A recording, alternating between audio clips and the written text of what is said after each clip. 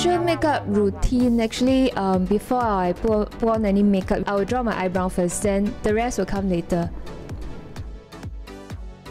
Usually, if it's a big major event that I have to look really good, I will apply mask, yeah, for at least for about 20 minutes. Then after that, I'll just put on my foundation and all my makeup.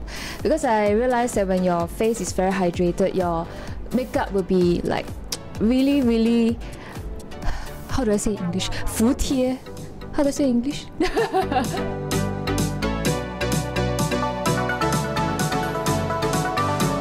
Currently involved in a movie production, and also this 女人我最大啦 ，yeah.